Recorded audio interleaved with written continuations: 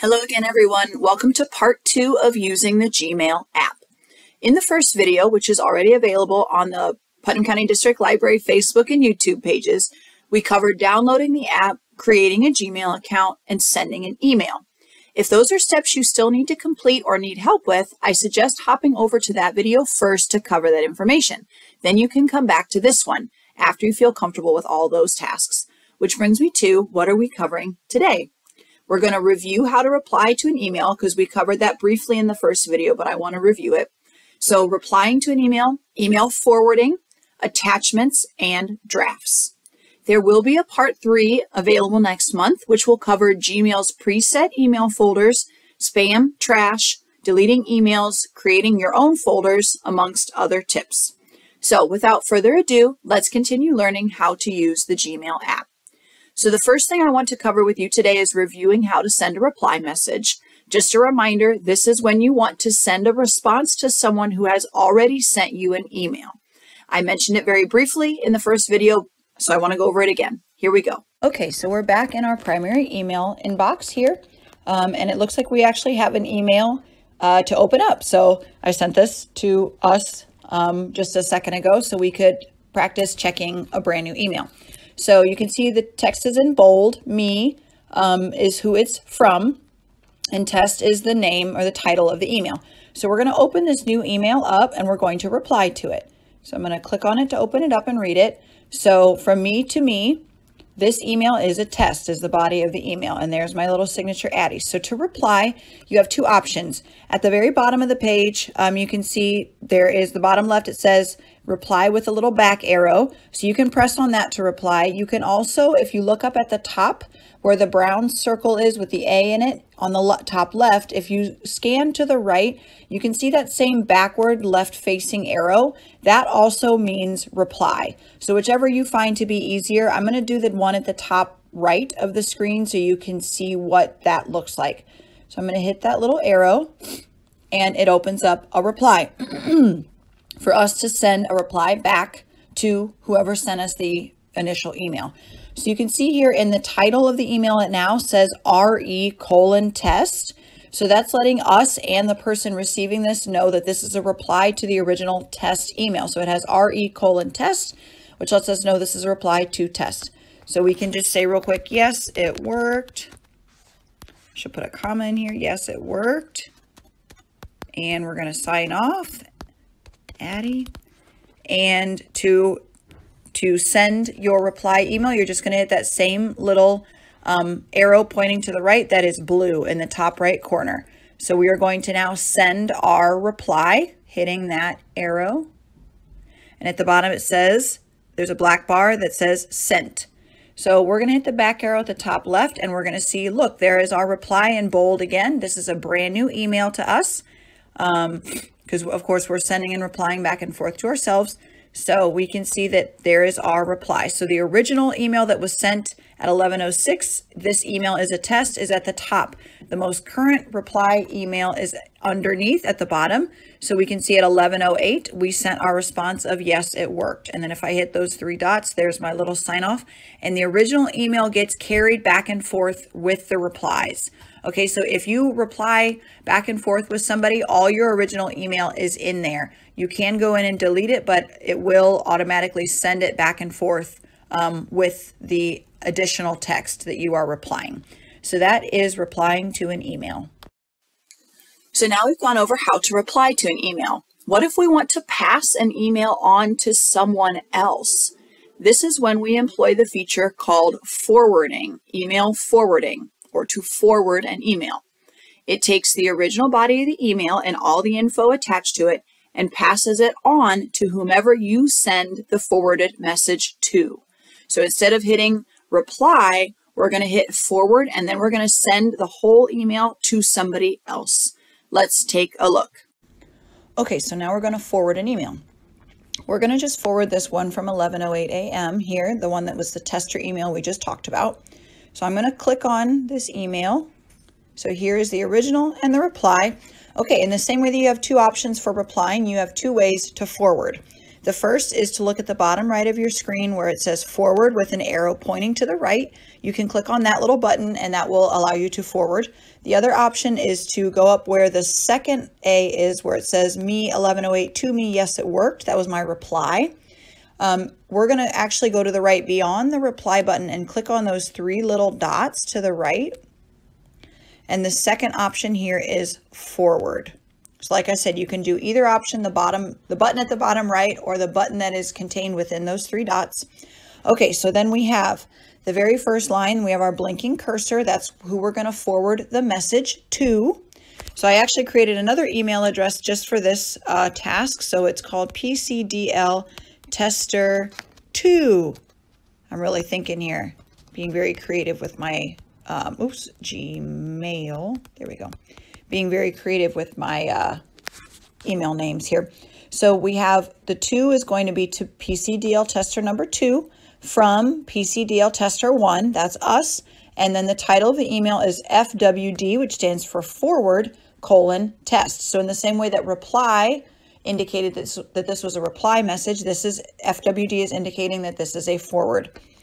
So we're just going to put a little message in here, wanted to pass this along. We can swipe right and autofill that the end of that phrase in to you.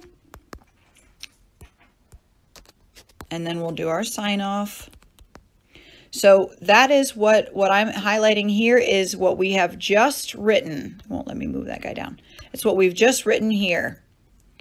So if you scroll down beyond that, the original message is there and the reply and now what we're going to forward, include in our forward, which is the new stuff. So we have the original, this email is a test down at the bottom, and then the middle of the email is the reply, and then it has these dashes, forwarded message. So it's letting us know that everything underneath that forwarded message line is what's included in the forwarded message. So that's all we have to do to forward. We just have to hit that blue arrow that points to the right, and that's going to forward it on to PCDL Tester 2. So somebody brand new that we want to share this whole email and reply to. So I'm going to hit that blue arrow, and it says down at the bottom, there's that black bar that says we sent it. Now, of course, it's not going to show up in here in our email inbox, in our primary inbox, because we didn't send it to ourselves. We didn't reply. We forwarded on to somebody else. So that is email forwarding. Okay, covering lots of ground today, aren't we? So next up, let's say we want to send an email with a picture or a file attached to it. We want to send an email with an attachment. That's what they call it, an attachment. And I'm going to show you how to do that next. Okay, to send an attachment, we're going to begin again in our primary inbox here in Gmail, and we're going to go down to the bottom right corner of the screen where it says compose, that little compose button. We're going to click on that. We're going to start a brand new email. Got it. Okay, so we're going to send this one to ourselves so that we can see what an attachment looks like when we receive it. So we're going to do PCDL Tester 1. So we are sending it to PCDL Tester 1 from PCDL Tester 1 so that we can see our own email. And this is going to be, we're going to call it, our title is going to be Attachment Practice. Autocorrect is saving me there. And then to attach something to an email, we're going to look at the very top of our email screen. To the right-hand side, there's something that looks like a little paper clip. It's to the left of the send button, that blue arrow. To the left of that is our little paper clip to attach. We're going to click on that. Okay, the very first time you do this, Gmail asks for access to your photos. If you want to send photos from your device, you're going to have to grant access. So you can choose, you can pick select photos and only allow it to see certain photos, or you can click on allow access to all photos. That's what I'm going to click on today. So once I click on that, then it's going to let me see the photos down there in the bottom that I have on this device.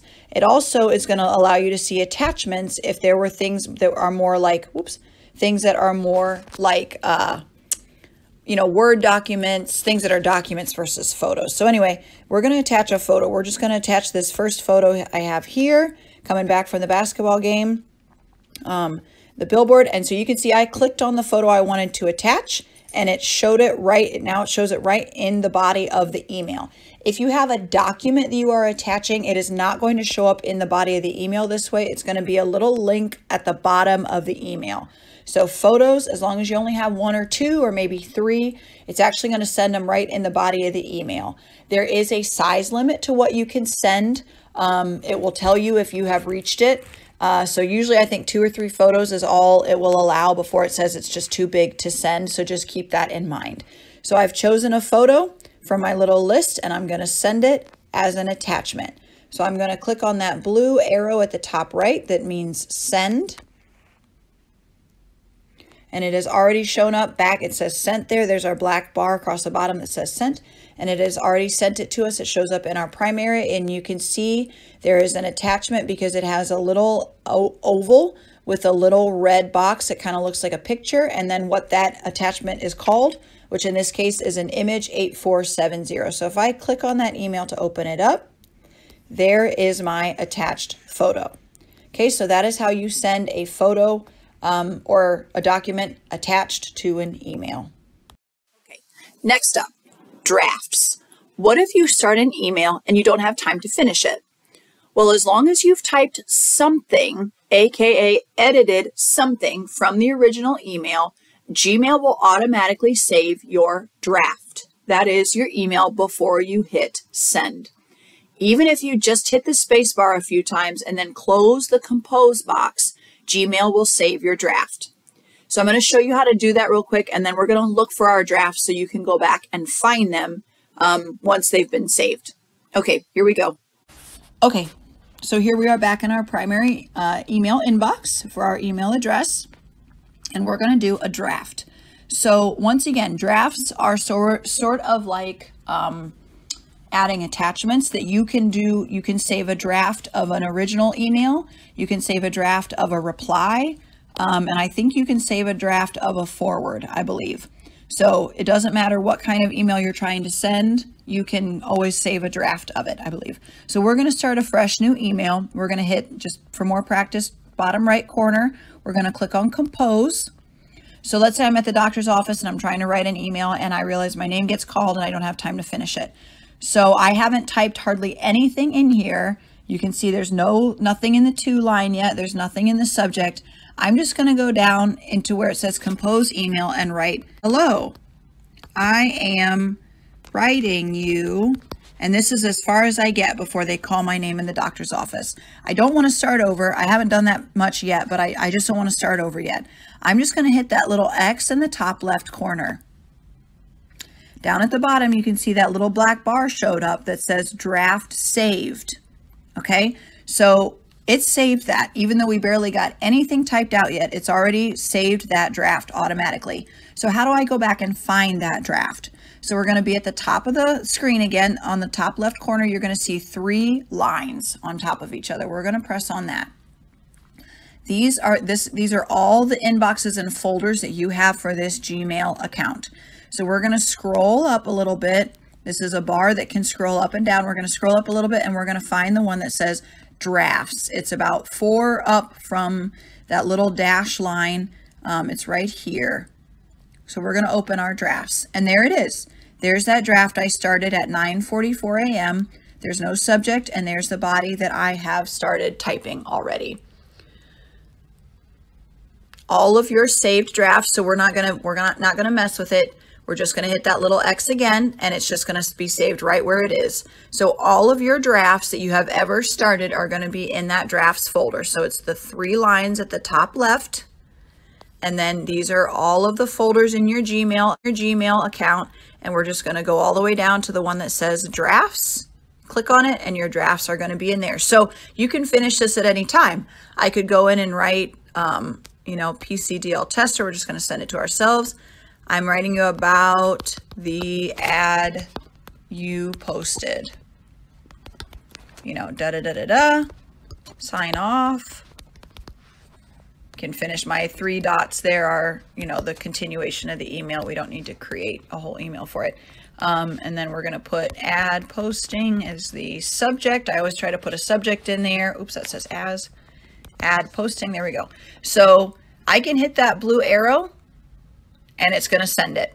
Okay, so it saves it as is. So we're going to hit that blue arrow And once you hit that blue arrow, it's going to send it. So now if I hit those 3 lines again, I'm going to go back up to primary, which is the one we've been in, primary inbox, and there is the draft that we have now